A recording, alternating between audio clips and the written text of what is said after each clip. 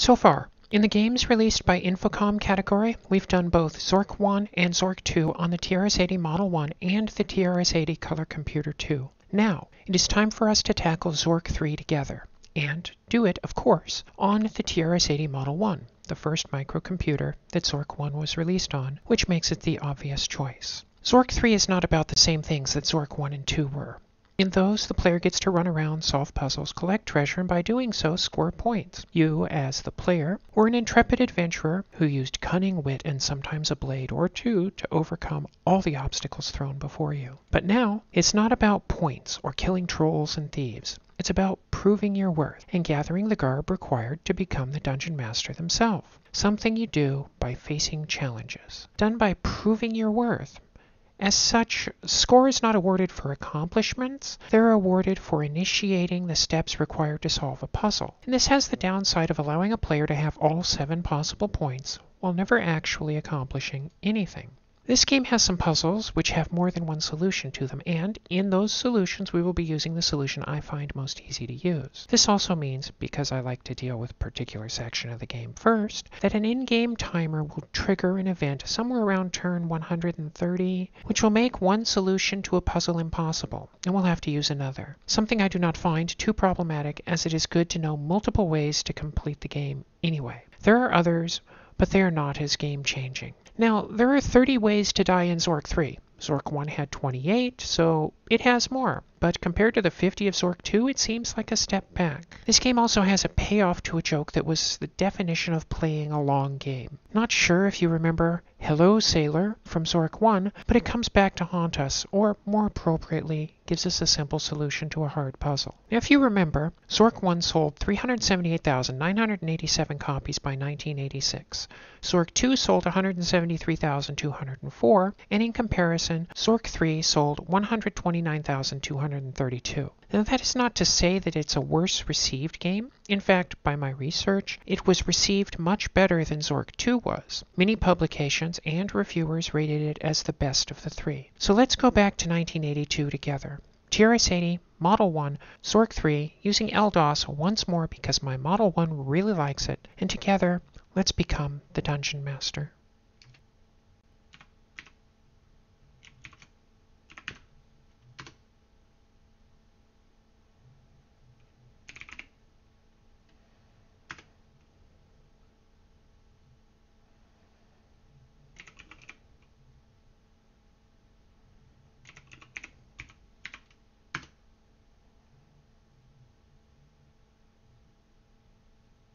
As in a dream, you see yourself tumbling down a great, dark staircase. All about you are shadowy images of struggles against fierce opponents and diabolical traps.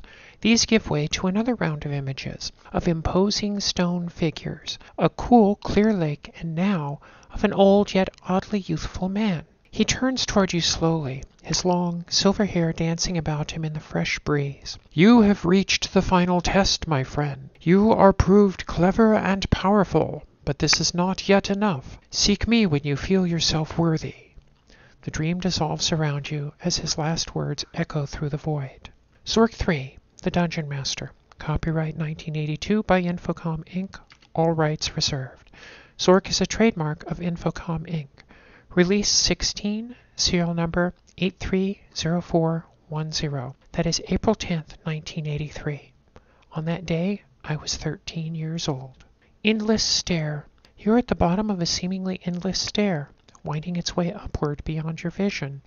An eerie light coming from all around you casts strange shadows on the walls. To the south is a dark winding trail. Your old friend, the brass lantern, is at your feet. Where we are right now is the end of ZORK 2. And as you see, we have our brass lantern here, but something that is not here that we will pick up a little while into the game, in fact very shortly, is the sword. But it will not be by picking it up ourselves, it will come to us. For those of you who have done this with me before, you remember, I like to work things through as though I'm working from a script because I've written down the path that I'm going to take in order to make it easier for us to do things and not get lost, and that way I don't forget things. However, it's not really a script as much as it is an outline that just gives me a basic idea. Go here, don't forget this, and make sure you mention this. So we're going to work with that together, and we're going to go through ZORK III. Now the first thing we need to do while we are here is get the lamp. And then we want to turn the lamp on. And we're going to go south to the junction. You're at the junction of a north-south passage and an east-west passage. To the north, you can make out the bottom of a stairway. The ways to the east and south are relatively cramped, but a wider trail leads to the west. Standing before you is a great rock. Embedded within it is an elvish sword. This is the sword that I mentioned, but we would not be able to remove it from the rock, so we're not even going to try. Instead, we're going to go west to the barren area. You are west of the junction where the rock-bound passage widens into a large flat area. Although the land here is barren, you can see vegetation to the west. South of here is a mighty wall of stone, ancient and crumbling. To the southwest, the wall has decayed enough to form an opening, through which seeps a thin mist. A trail dips sharply into the rocky terrain to the northwest. We're going to go west again. Cliff. This is a remarkable spot in the dungeon. Perhaps 200 feet above you is a gaping hole in the earth's surface through which pours bright sunshine. A few seedlings from the world above, nurtured by the sunlight and occasional rains, have grown into giant trees, making this a virtual oasis in the desert of the underground empire. To the west is a sheer precipice, dropping nearly 50 feet to jagged rocks below. The way south is barred by a forbidding stone wall, crumbling from age. There is a jagged opening in the wall to the southwest, through which leaks a fine mist. The land to the east looks lifeless and barren. A rope is tied to one of the large trees here and is dangling over the side of a cliff, reaching down to the shelf below. It seems as if somebody has been here recently, as there is some fresh bread laying beneath the other trees. We want to get the bread. And then we're going to go down. Cliff ledge. This is a rock-strewn ledge near the base of a tall cliff. The bottom of the cliff is another 15 feet below. You have a little hope of climbing up the cliff face, but you might be able to scramble down from here. Though it's doubtful you could return. A long piece of rope is dangling down from the top of the cliff, which is within your reach. A large chest, closed and locked, is lying among the boulders. If you look up to the top bar, you will notice we already have a score of 1, though we haven't really done anything. We've just gotten the bread and climbed down. Now, we need to be able to get this chest out of here, and to do that, we can't do it ourselves. So we're going to use the rope by tie the rope to the chest. Now, I could go get rope and all of that, but let's just tie it to the chest. The chest is now tied to the rope, and then we want to wait. Time passes. All at once, the chest is lifted from you. Looking up, you see a man at the top of the cliff pulling intently at the rope. "That is uncommonly good of you, I do say," he chuckles unpleasantly. "Oh, you were stuck, aren't you? Well, I'll be right back to get you." He leaves your sight. And all we can do is wait. And wait some more. And continue waiting. A familiar voice calls down to you. "Are you still there?" he bellows with a coarse laugh. "Well then, grab onto the rope and we'll see what we can do." The rope drops to within your reach. So we want to grab the rope. You grab securely on the rope. The man starts to heave on the rope, and within a few moments you arrive at the top of the cliff. The man removes the last few valuables from the chest and prepares to leave. "You've been a good sport. Here, take this, for whatever good it is." "I can't see that I'll be needing this one." He hands you a plain wooden staff from the bottom of the chest and begins examining his valuables. The chest, open and empty, is at your feet. So with the staff, we're going to go to the southwest. Land of Shadow. You are standing atop a steep cliff looking over a vast ocean. Far below, the surf pounds at a sandy beach. To the south and east are rolling hills filled with eerie shadows. A path is cut into the face of the cliff, which descends toward the beach. To the north is a tall stone wall, which ends at the cliff edge. It's obviously built long ago, and directly north is a spot where you could climb over the rubble of the decaying wall. You can hear quiet footsteps nearby. Now, we are not going to concern ourselves with the footsteps just yet. Instead, we are going to head west to the Flathead Ocean. You're at the north shore of an amazing underground sea, the topic of many a legend among adventurers. Few were known to have arrived at this spot and fewer to return. There is a heavy surf and a breeze is blowing on the shore. The land rises steeply to the east and quicksand prevents movement to the south. A thick mist covers the ocean and extends over the hills to the east. A path heads north along the beach. Now what we want to do here is we want to wait for a little while. We are waiting for this particular instance right here. Time passes. Passing alongside the shore now is an old boat, reminiscent of an ancient Viking ship. Standing on the prow of the ship is an old and crusty sailor, peering out over the misty ocean. You may or may not remember from the first game, it gave us a little joke, a hello sailor. Or I should say this is the end of the joke. So we're going to say, hello, sailor. I can't use the word hello here.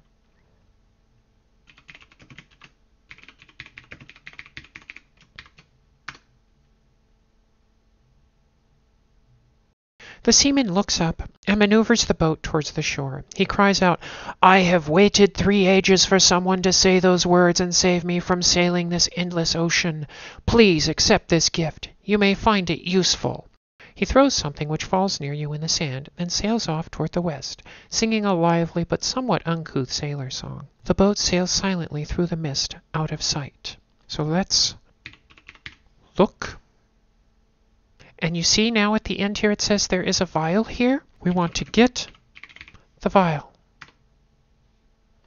And this is the vial of invisibility. It will help us near the end of the game, and I prefer using it instead of what can be called the mirror box solution. So now we're going to head northeast, taking us into the land of shadow, which is where we left earlier, and I said that we were not concerned with the sound of someone walking nearby. Now we are concerned with someone walking nearby, and we're looking for someone who is a cloaked figure. And in order to find him, we need to move around the land of shadow. So we're going to go and just walk around a bit. This is completely random. We're going to go east.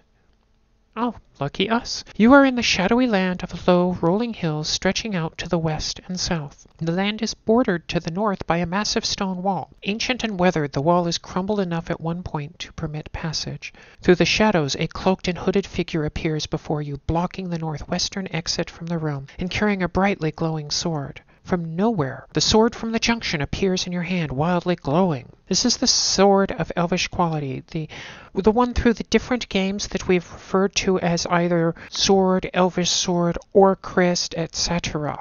And if you look at the score, you will notice it now says 2. I'm going to stop mentioning when we get scores. You'll just have to notice it on your own. But we need to fight him. We do not want to kill him. Repeat. If you are playing along with me, if you are playing this game on your own later, do not kill him. It will allow you to continue the game if you kill him, but you will not be able to complete the game. What we want to do is we want to attack the figure. Notice it says, with sword. We did not have to type that. A quick stroke, but the hooded figure is on guard. Your quick reflexes cannot stop the hooded figure's stroke. You are hit.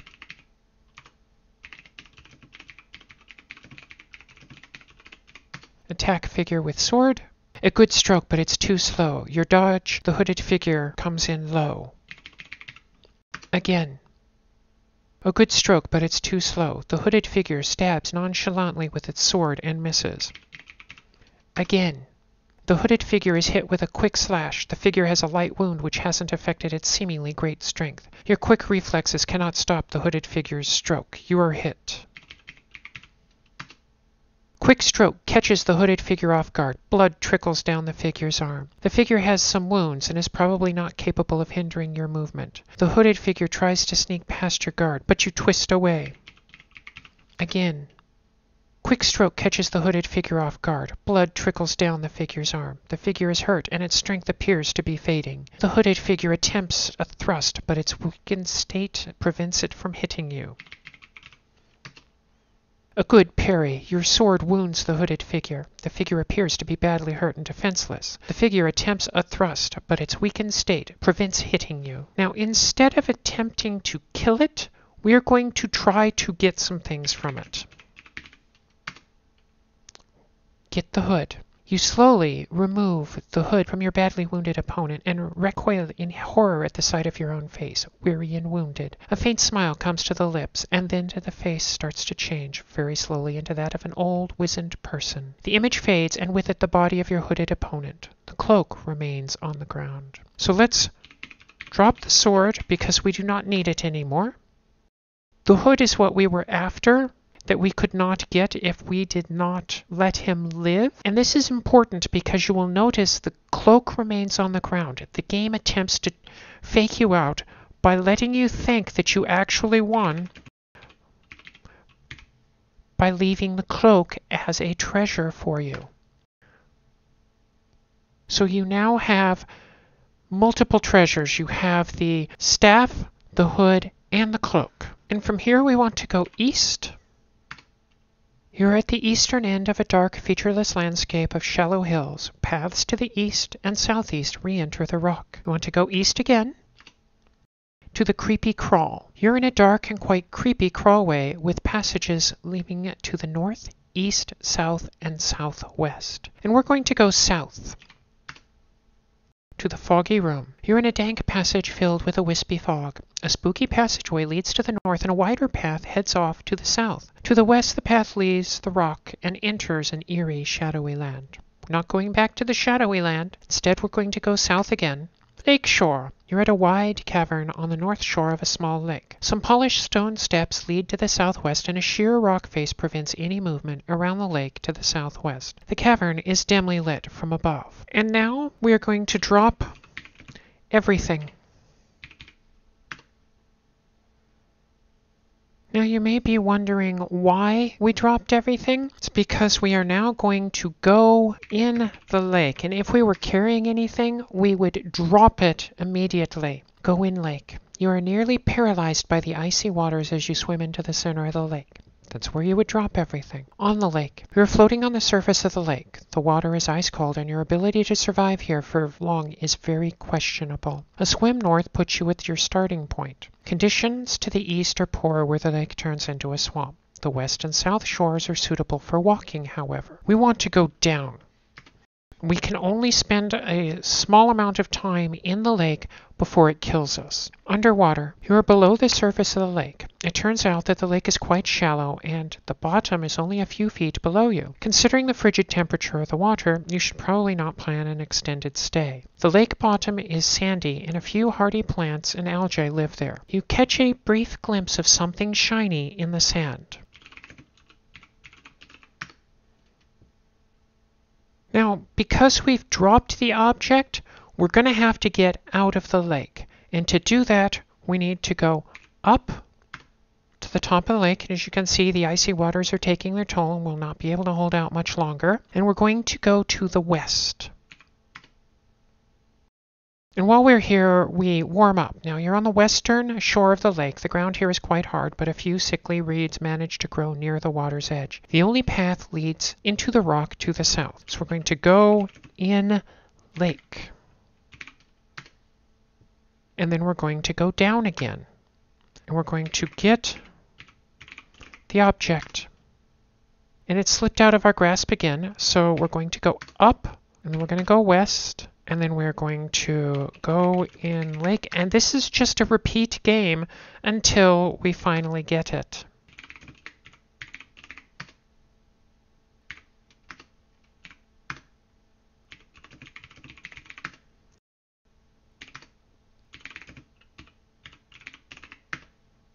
You reach the shiny object. It's a simple golden amulet. Now we want to go back up.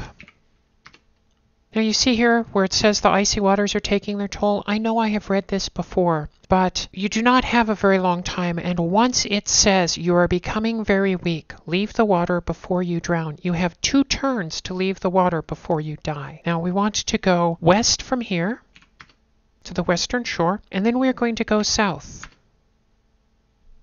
to the scenic vista. You're in a small chamber carved in the rock with the sole exit to the north. Mounted on one wall is a table labeled Scenic Vista, whose featureless surface is angled toward you. One might believe that the table was used to indicate points of interest in the view from this spot, like those found in many parks. On the other hand, your surroundings are far from spacious, and by no stretch of the imagination could this spot be considered scenic. An indicator above the table reads 2. Mounted on the wall is a flaming torch which fills the room with a flickering light. Now let's get the torch.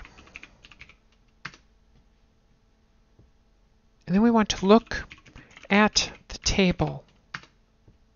The surface is pale and featureless, but slowly an image takes shape. You see a tiny room with rough walls. Chiseled crudely on one wall is the number 8. The only apparent exit seems to be a blur. The image slowly fades. Now this is a teleportation device, but it not only travels through space, it almost feels like it travels through time, not in the game sense, but in a player sense, because if we touch the table, we are now in room 8. You may not remember this, but room 8 goes all the way back to ZORK II. It's the room that was just west of the carousel room. This is a small chamber carved out of the rock at the end of a short crawl. On the wall is crudely chiseled the number 8. The only apparent exit to the east seems to be a blur, and a loud whirring sound resounds through the rock. A spray can is in the corner. In large type is the legend S.A.G.A Magic Glue Repellent. We want to get the glue repellent.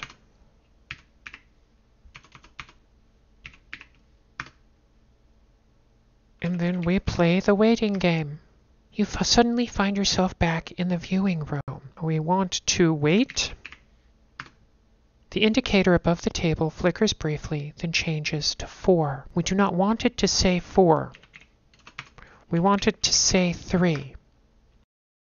As you can see, what is going on is that it's taking us through the different ZORKs, and it's very interesting that it can take us into ZORK IV for one turn. We wait. Time passes. There's a great tremor from within the earth. The entire dungeon shakes violently and loose debris falls from above. This is the thing I talked about early on in the opening, where we're not going to be in time for one of the events, and therefore it's going to close off one of the potential solutions to a puzzle for us, which is okay because we just picked up the glue repellent, which is another solution for it, and I personally prefer the glue repellent. We're going to wait. The indicator above the table flickers briefly and changes to 1. We wait again. We wait again, and it changes to 2. We wait. We wait. The indicator above the table flickers briefly and then changes to 3. We're going to touch the table, and it takes us back to the damp passage. This is a particularly damp spot even by dungeon standards. You can junction to the west and 2 similar passages to the east and northeast. A wide stone channel steeply descends into the room from the south. It is covered with slippery moss and lichen. The channel crosses the room, but the opening where it once continued is now blocked by rubble. That direction is the rubble that just fell in what just happened. So we are going to drop our torch now. And then we wait. And we are back in the viewing room. And we want to go north to the western shore. Now I told you, when we go into the lake, we drop what we're carrying. And we're going to get a chance to see that now by go in lake. The shock of entering the frigid water has made you drop all of your possessions into the lake. On the lake. So we want to go down. Underwater, there's S.A.G.A Magic Glue Repellent here. We want to get the glue repellent taken. And then we want to go south. Underwater, the icy waters are taking their toll. You will not be able to hold out much longer. Up on the lake, south to the southern shore. You're on the south shore of the lake. Rock formations prevent movement to the west, and a thickening swamp to the east makes the going all but impossible. To the south, where the beach meets a rock formation, you can make out a dark passage sloping steeply upward into the rock. Now here we want to use the glue repellent. So apply glue repellent to me. We're not going to spray the area with it. We're going to spray ourselves. That's because we're going into a dark area, and normally in a dark area you're most likely to be eaten by a grue. We do not want to be eaten by a grue. The spray smells like a mixture of old socks and burning rubber. If I were a grue, I'd sure to stay clear. So now we continue going south. It's pitch black. I've already mapped this area out so I know where we are. We're going to go south again. There's sinister gurgling noises in the darkness all around you. It's pitch black. The ground continues to slope upwards away from the lake. You can barely detect a dim light from the east. We want to go east. The key room. You're between some rock and a dark place. The room is lit dimly from above, revealing a lone dark path sloping down to the west. To one side of the room is a large manhole cover. The light from above seems to be focused on the center of the room, where a single key is lying in the dust. Now, if we were going to do this a different way, we would actually be going into the manhole. So we would need to move the cover, go down, and then we would go north, and there's a high archway there. And we just keep going north, and it takes us up an aqueduct where we could continue the game. But since we waited too long, the earthquake happened. This is not going to be there. The aqueduct is going to collapse, and we cannot get through. That's why we're using the grue repellent, is so that we can get what we need here and head back without being eaten by a grue in the pitch black. So we need to get the key. The horrible smell is less pungent now. It is starting to wear off. And then we head back the direction we came from, which is west, and then we go north, and we go north again to the southern shore. So it is now light again. And here we go in the lake, and we drop the key because obviously the frigid water causes us to drop things. So we need to go down again. There's magic grue repellent, and there's a strange key here. Let's get the key.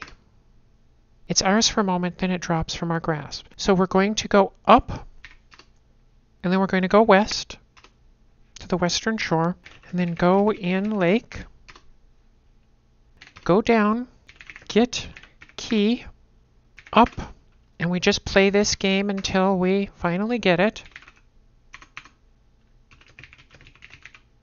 Go back in the lake, down, get the key, and now we need to get out of here before this fish decides it wants us for dinner. And we do that by going up, and then we go north instead of west. I like to go west because it's easier for me to keep track of. And as you see, there's a bunch of things that we dropped here before. But we're going to leave most of them alone. For right now, we want the lamp. So we're not going to head back the way we came from, back to the foggy room, which is north. Then we go north again to the creepy crawl, north again to the junction. Standing before us is a big rock. We're going to go east to the damp passage. This is where we teleported to and dropped the torch. We want to get the torch. This is now going to be our alternate light source. And so we're going to head back out of here. And to do that, we're going to start by going west to the junction, south again to the creepy crawl, and then we're going to go east. This is a tight squeeze, a very low, narrow passage leading east to west.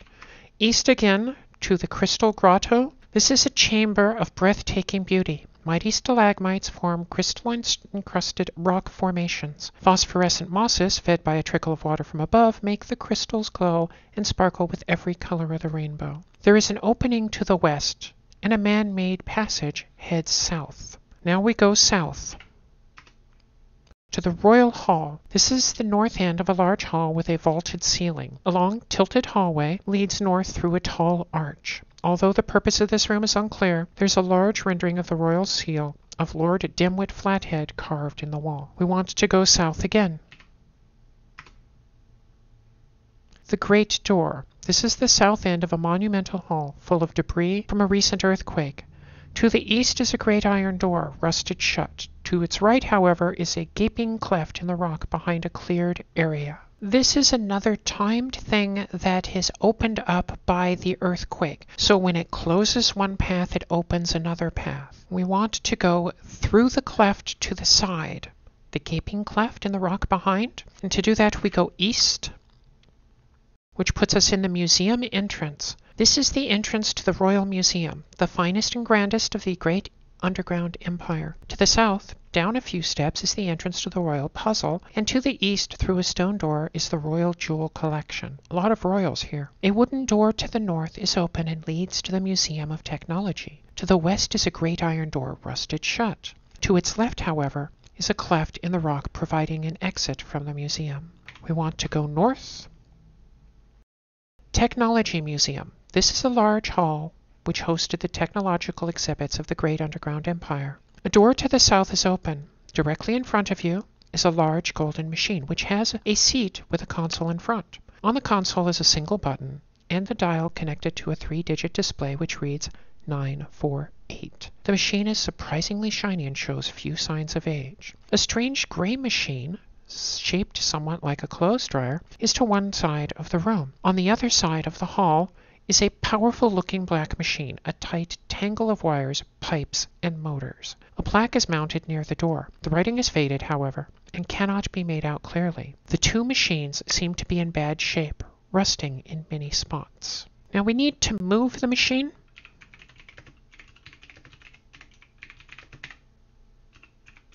So we're going to push the gold machine south. Museum entrance. With some effort, you push the machine into the room with you. And then we want to open the stone door.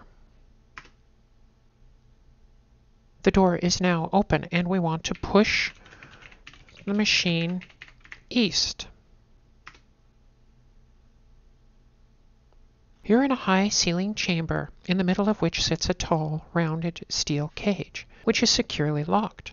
In the middle of the cage is a pedestal on which sits the crown jewels of the great underground empire, a scepter, a jeweled knife, and a golden ring. A small bronze plaque, now tarnished, is in the cage. With some effort, you push the machine into the room with you. Now the solution to this puzzle is right in front of us. If we read the plaque, Crown Jewels, presented to the Royal Museum by His Gracious Lord Dimwit Flathead, dedicated 777 GUE. This tells us we need to go before this was dedicated, before the cage was built. And to do that, we need to sit in the machine. We are now in the gold machine. Let's examine the machine. The machine consists of a seat and a console containing one small button and a dial connected to a display which reads 948. So let's change the dial. We're going to set it to 776 because 777 was when this was dedicated. The dial is set to 776, and then we push the button. You experience a brief period of disorientation. When your vision returns, your surroundings appear to have changed. From outside of the door, you hear the sounds of guards talking. You notice that everything you were holding is gone. You notice the golden machine has disappeared.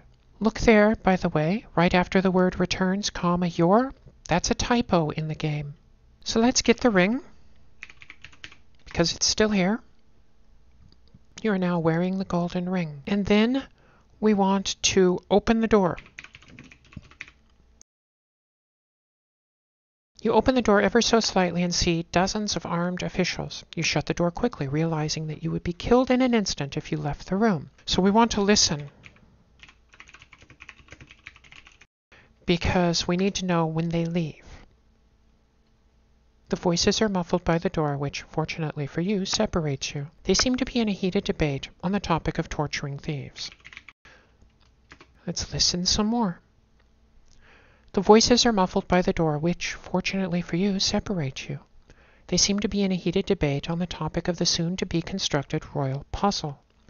One particularly loud and grating voice can be heard above the others of the room. Very nice, very nice. Not enough security, but very nice. Now, Lord Phoebus, pay attention. I've been thinking that we need a dam. A tremendous dam to control the frigid river with thousands of gates. We shall call it Flood Control Dam number 2. No, not quite right. Aha! Flood Control Dam number 3. Pardon me, my lord, but wouldn't that just be tad excessive? Nonsense. Now, let me tell you my idea for hollowing out volcanoes. With that, the voices trail out nothingness. So let's go ahead and open the door again. You open the door ever so slightly and see dozens of armed officials. You shut the door quickly, realizing that you would be killed in an instant if you left the room. So let's listen to the guards some more. The voices are muffled, and they seem to be in a heated debate on the topic of the proper way to execute trespassers. Again, and they're talking about the banishment of the Wizard of Frobos. Again, and they're back to the royal puzzle. Again, the excessive nature of the royal government.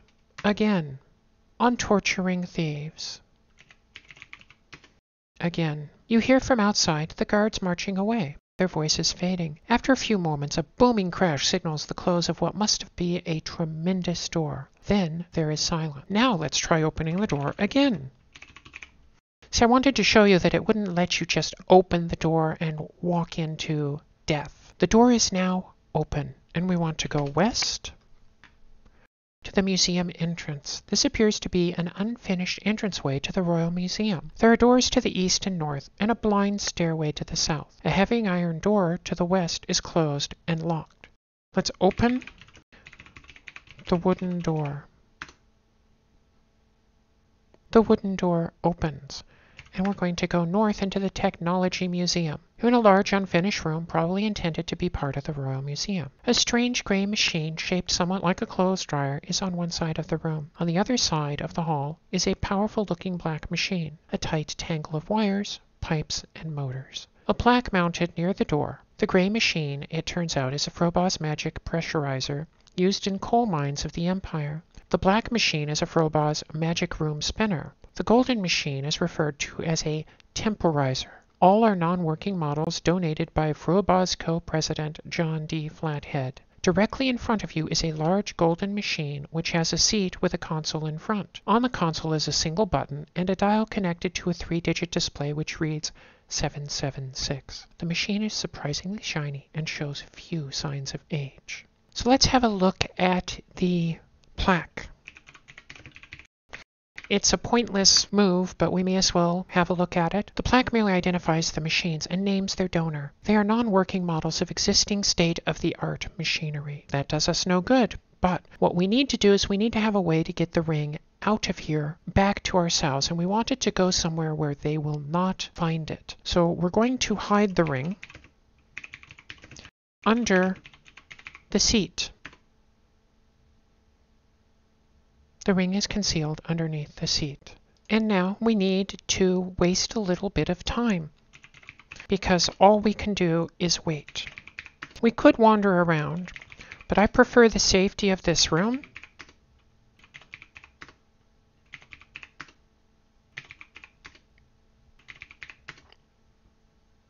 You start to feel lightheaded and quickly become completely disoriented. When your head clears, you realize that your surroundings have changed. So now let's get all. We want to get everything.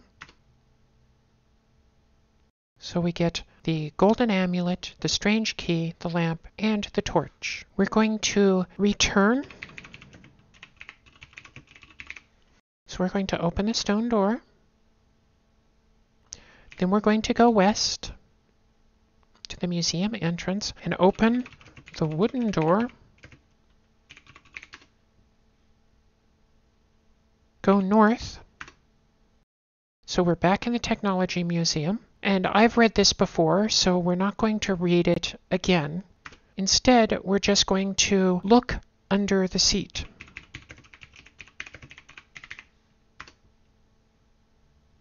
You find the ring under the seat and put it on your finger. If we had attempted to hide it somewhere else, they would have found it. Now let's go south to the museum entrance, south again. This is the Royal Puzzle entrance. This is a small square room, in the middle of which a round hole through which you can discern the floor some 10 feet below. The area under the hole is dark, but appears to be completely enclosed in rock. In any event, it doesn't seem likely that you could climb back up. Exits are west, and up a few steps north. Lying on the ground is a small note of some kind. So let's read the note. Warning: the royal puzzle is dangerous and it is possible to become trapped within its confines. Please do not enter the puzzle after hours when museum personnel are not present. The management. Drop the note. We're not carrying it. Notice in the game, previously, whenever we would read notes, we pick them up. But this time, we don't pick it up. We just read it. Now let's go down into the royal puzzle. Room in a puzzle. You're in a small square room, bounded to the north and west with marble walls, and to the east and south with sandstone walls. Now basically this is what is called a sokoban puzzle, a warehouse keeper puzzle. It's a type of sliding puzzle, and the object is to slide things around properly to place one of two ladders in the proper place to climb back out after obtaining the book that is the treasure. Now there is a door with a slot next to it that we will see, and it's an alternate exit, and in order to open that door you just have to put the book in the slot. Of course then you pay a penalty, which is the book, and you need the book in order to complete the game. So let's get started with this, and I'm not going to really go into detail of explaining every single thing we do here. Instead, we're just going to go ahead and push through it, and you can pay attention and hopefully figure out on your own what we're doing. So we start by push east wall. And this is where it's going to explain to us how the puzzle works. The wall slides forward and you follow it. The architecture of this region is getting complex, so that further descriptions will be diagrams of the immediate vicinity in a 3x3 grid. The walls here are rock, but of two different types, sandstone and marble. The following notations will be used. ... is your position, or the middle of the grid. MM is a marble wall, SS is a sandstone wall, and 2 question marks is unknown because it's blocked by walls. So we're in a room in a puzzle. As you can see, north is up, south is down, east is to the right, and west is to the left. We want to travel through here, so pay attention to what's going on in the puzzle as I walk us through it. This is a lot of steps that we're going to take, and each step is crucial that we get it right. Therefore, I need to focus on what we're doing instead of explaining things. Please forgive me for that in advance. So we're going to go south, and then we're going to go south again, which will now, we want to go south one more time. And as you see, there's a ladder here firmly attached to the west wall. And we're going to go east. See, below us is a sandstone wall, so we're going to push south wall. And it slides forward. And we hear a soft snap from the wall behind where we were pushing. Now we want to go north, and go north again. And then we're going to go east. Our lamp is getting dimmer. And here we want to push on the south wall again.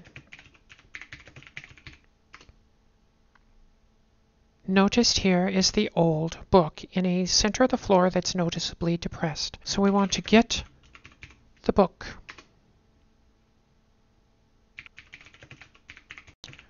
So we're going to push the south wall again. We're going to head east, and then we're going to head east, and then we're going to head north. And here we're going to push on the west wall.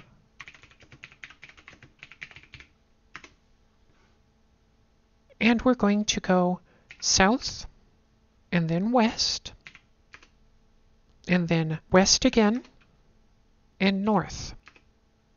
I wonder, hang on, northeast, let's try that. I've not tried this yet. I've just gone with basic directions. Oh, that saves me time. That's very good. Thank you for suggesting that. Now, what we want to do is we want to push on the south wall. We are now going to take a moment while I modify all my notes. And thank you for waiting. Let's go southwest. And then we are going to push on the east wall.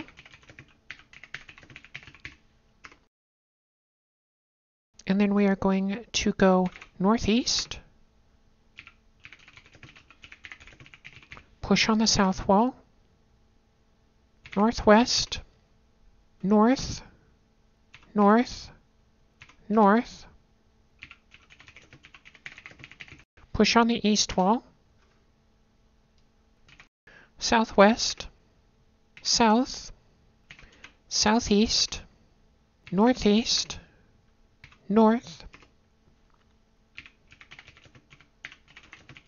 Push on the west wall. Northwest. And push on the south wall.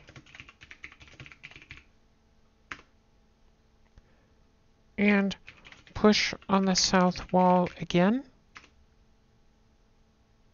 West, northwest, northwest. Push on the south wall. Southeast, southeast, southeast, northeast. Push on the west wall. Push on the west wall again. Southwest. Push on the north wall.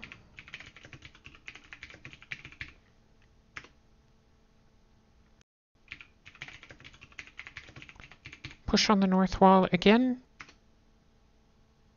And push on the north wall again.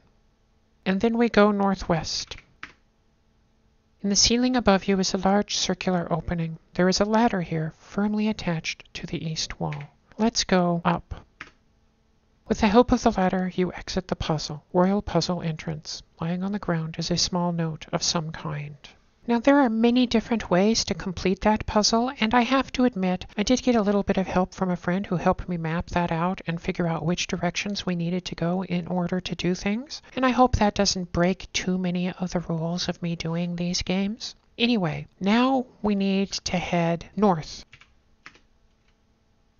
and then west to the Great Door, and then we're going to go north to the Royal Hall, north again, to the Crystal Grotto, where we go west to the Tight Squeeze, west again to the Creepy Crawl, south to the Foggy Room, and south back to the lake shore where we had dropped everything. And here we want to get all. Remember we left it all before? Now we're going to get it all. And you see we're wearing the hood, we're wearing the cloak, we've grabbed the staff and the vial and the piece of whey bread. And now we want to head a different direction. So we're going to go north to the Foggy Room, north again to the Creepy Crawl, north again to the junction with the Great Rock where we go east to the Damp Passage, and then northeast.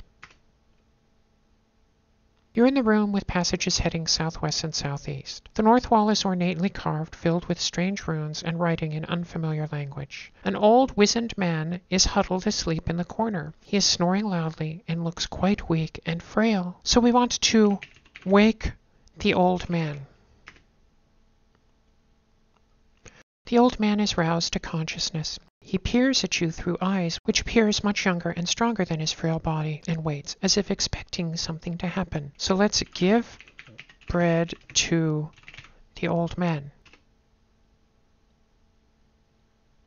He looks up at you and takes the whey bread. Slowly he eats the bread and pauses when he is finished. He starts to speak. Perhaps what you seek is through there. He points at the carved wall to the north, where you now notice the bare outline of a secret door. When you turn back, the old man is gone. So let's open the door. The massive stone door opens noiselessly. Beyond the secret door are dark, forbidding stairs leading down to a passage below. Flickering torchlight illuminates the passage. So let's go north. Button room. You're at the southern end of a long hall. To the south, stairs ascend into the darkness. To the north, the corridor is illuminated by torches set high in the walls, out of reach. On one wall is a red button. Let's go north again. Beam room. You're in the middle of a long north-south corridor whose walls are polished stone. A narrow red beam of light crosses the room at the north end, inches above the floor. The corridor continues north and south. Now we want to break this beam. We're going to use the lamp to do it. The beam is now interrupted by a lamp laying on the floor. And then we're going to go back south to the button room. Remember there's one button here? So we're going to push the button. Click, snap, and go back north to the beam room. There's a large lamp here, and get the lamp. And then we're going to go north to the hallway. This is part of the long hallway. The east and west walls are dressed stone. In the center of the hall is a shallow stone channel. In the center of the room, the channel widens into a large hole around which is engraved a compass rose. The hallway continues to the south. A large mirror fills the north side of the hallway. The mirror is mounted on a panel which has been opened outward. And we're going to go north one more time. We are inside the mirror. You are inside a rectangular box of wood whose structure is rather complicated. 4 sides and the roof are filled in, and the floor is open. As you face the side opposite the entrance, 2 short sides of carved and polished wood are to your left and right. The left panel is mahogany, the right pine. The wall you face is red on its left half and black on its right. On the entrance side, the wall is white opposite the red part of the wall it faces, and yellow opposite the black section.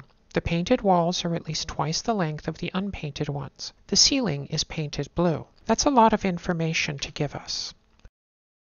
In the floor is a stone channel about 6 inches wide and a foot deep. The channel is oriented in the north-south direction. In the exact center of the room, the channel widens into a circular depression perhaps 2 feet wide. Incised in the stone around this area is a compass rose. Running from one short wall to the other, at about waist height, is a wooden bar, carefully carved and drilled. This bar is pierced in 2 places. The first hole is in the center of the bar, and thus the center of the room. The second is at the left end of the room, as you face opposite the entrance. Through each hole runs a wooden pole. The pole at the left end of the bar is short, extending about a foot above the bar, and ends in a hand grip. The pole has been dropped into the hole carved into the stone floor. The long pole at the center of the bar extends from the ceiling through the bar to the circular area in the stone channel. This bottom end of the pole has a T-bar a bit less than 2 feet long attached to it, and on the T-bar is carved an arrow. The arrow and the T-bar are pointing west. That is a lot more information, and there are multiple solutions to this. I'm going to use the one that I like the most because it requires a lot less explanation. So let's go ahead. So instead of attempting to move the mirror box, we're going to use the vial that we got from the sailor. So to do this, we need to lift the short pole.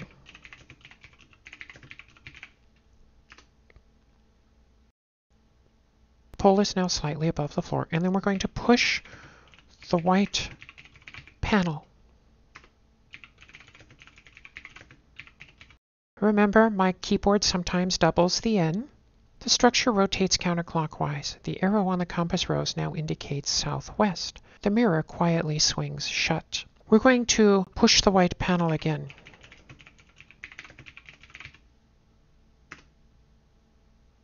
The structure rotates counterclockwise. The arrow on the compass now indicates south. So let's lower the short pole.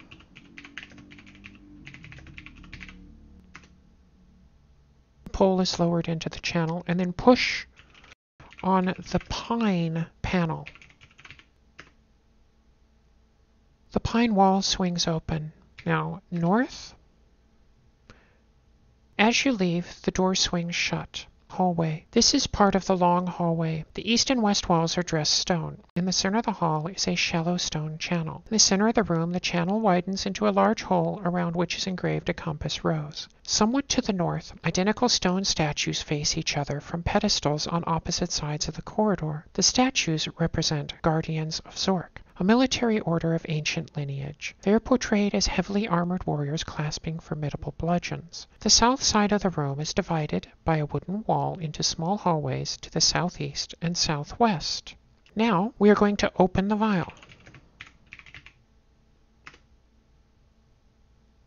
The vial is open. There is a sweet odor from within the vial, apparently coming from a heavy but invisible liquid. That's our clue to what this liquid does. We're going to drink the liquid.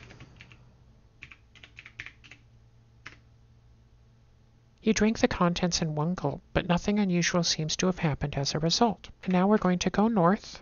This is part of the long hallway. The east and west walls are dressed stone. In the center of the hall is a shallow stone channel. In the center of the room, the channel widens into a large hole around which is engraved a compass rose. On either side of you are identical stone statues holding bludgeons. They appear ready to strike, though for the moment they remain impassive. This is because we are invisible. If we had done this without the invisibility potion in the vial, we would be dead. The corridor continues north and south. We're going to go north again. This is part of the long hallway. The east and west walls are dressed stone. In the center of the hall is a shallow stone channel. In the center of the room, the channel widens into a large hole around which is engraved a compass rose. Somewhat to the south, identical stone statues face each other from pedestals on opposite sides of the corridor. The statues represent the guardians of ZORK, a military order of ancient lineage. They are portrayed as heavily armored warriors, clasping formidable bludgeons. The corridor continues to the north.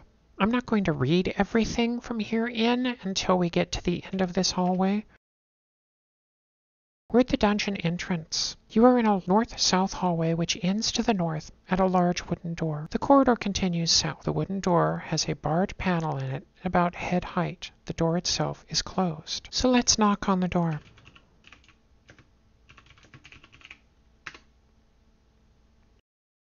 The knock reverberates along the hall. For a time it seems there will be no answer. Then you hear someone unlatching the small panel. Through the bars of the great door, the wrinkled face of an old man appears. He starts to smile broadly and opens the massive door without a sound. The old man motions, and you feel yourself drawn towards him. "I am the master of the dungeon," he booms. "I have been watching you closely during your journey through the great underground empire." "Yes," he says, as if recalling some almost forgotten time. "We have met before, although I may not appear as I did then." You look closely into his deeply lined face and see the faces of the old man by the sacred door, your friend at the cliff, and the hooded figure. You have shown kindness to the old man and compassion toward the hooded one. You displayed patience in the puzzle and trust at the cliff. You've demonstrated strength, ingenuity, and valor.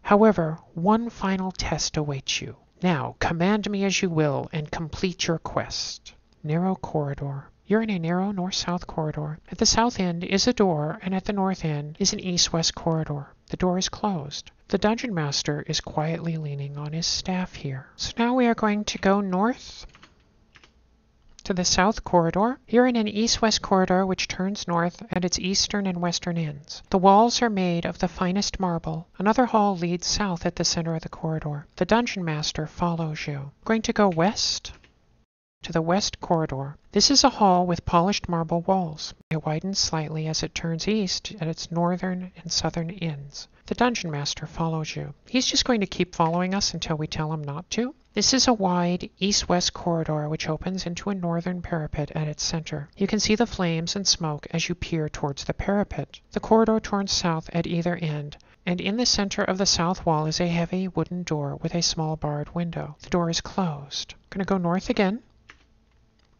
We're at the parapet. You are standing behind a stone retaining wall which rims a parapet overlooking a fiery pit. It is difficult to see through the smoke and flame which fills the pit, but it seems to be bottomless. The pit itself is circular, about 200 feet in diameter, and is fashioned of roughly hewn stone. The flames generate considerable heat, so it is rather uncomfortable standing here. There is an object here which looks like a sundial. On it are an indicator arrows surrounding a large button. On the face of the dial are the numbers 1 through 8. The indicator points to the number 1. To the south, across a narrow corridor, is a prison cell. Now, this dial allows us to select rooms from a carousel of rooms inside the cells that we just passed. So we want to turn the dial to 4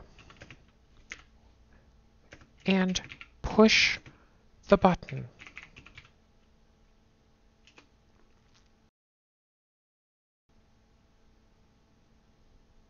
The dial now points to 4. The button depresses with a slight click and pops back. 4 is the one that we want. Now we're going to tell the dungeon master to stay. The dungeon master answers, "I will stay." We're going to go south. So we're back in the north corridor, and we want to open the door. The cell door opens, and we go south. You're in a featureless prison cell. You can see an east-west corridor outside the cell door. Your view also takes in the parapet and a large fiery pit. The dungeon master is at the parapet, leaning on his staff. His keen gaze is fixed on you, and he looks tense as if waiting for something to happen. Behind you, to the south, is a bronze door, which is closed. Now we want to tell the dungeon master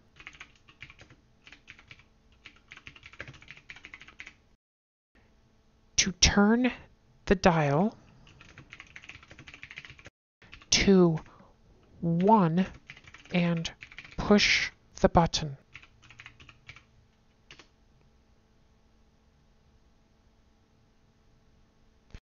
If you wish, he replies. You're in a bare prison cell. Its wooden door is securely fastened, and you can see only flames and smoke through its small window. On the south wall is a bronze door which seems to be closed. You notice that the cell door is now closed. Let's unlock the bronze door with the key.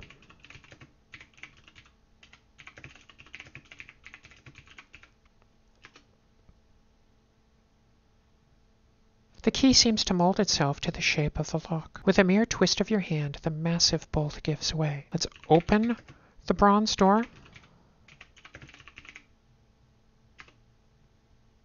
On the other side of the bronze door is a narrow passage which opens into a larger area. Then we're going to go south through the bronze door. Treasury of ZORK. This is a large room richly appointed in a style that bespeaks exquisite taste. To judge from its contents, it is the ultimate storehouse of the wealth of the great underground empire. There are chests containing precious jewels, mountains of ZORK mids, rare paintings, ancient statuary, and beguiling curios. On one wall is an annotated map of the empire showing locations of the various troves of treasure and of many superior scenic views. On a desk at the far end of the room are stock certificates representing a controlling interest in Froboz's Co. International, the multinational conglomerate and parent company of Froboz's Magic Boat Company, etc. As you examine your newfound riches, the dungeon master materializes beside you and says, "Now that you have solved all the mysteries of the dungeon, it is time for you to assume your rightfully earned place in the scheme of things. Long have I waited for one capable of releasing me from my burden." He taps you lightly on the head with his staff, mumbling a few well-chosen spells, and you feel yourself changing, growing older and more stooped. For a moment there are two identical mages standing amongst the treasure, a sardonic grin on his face. For a moment you are relieved, safe in the knowledge that you have at last completed your quest in ZORK. You begin to feel the vast powers and lore at your commanding, a thirst for an opportunity to use them. Your potential is 7 out of a possible 7 in 318 move. I do think it is interesting that he says freed him from his burden, which means you now hold the burden of being the dungeon master. You've also grown older and you're stooping over, so you're the classic dungeon master image of somebody who is not in good health. This concludes our ZORK games on the TRS-80 Model 1. Do I have thoughts about them? To be honest, I've put so much time into them over the past year, I'm a bit burned out on all things ZORK. They're definitely products of their time. They're the pinnacle of what could be done in their day, and they show it. And sadly, one of the things they do not leave room for is for someone to have done it better. Time has already told us who came out on top, even though Scott Adams showed us it could be done. Infocom came along and showed us exactly how to do it better. No, how to do it the best. Now, I said there was a different solution to some of the puzzles, and one in particular, the mirror box puzzle. And we're going to be using that other solution when we run through that game on the Coco together. Now, that said, I want to take a moment and point out something that I really have not shared before, and I probably should have. I truly know that you could be anywhere you want to be at this moment, doing anything you choose. And I'm honored that out of all of your possible choices, you've chosen to be here doing this with me. And I want to thank you from the bottom of my heart. So comment, like, subscribe, request, you know how it works. Thank you. Take care of yourselves and each other, and I look forward to our next adventure together.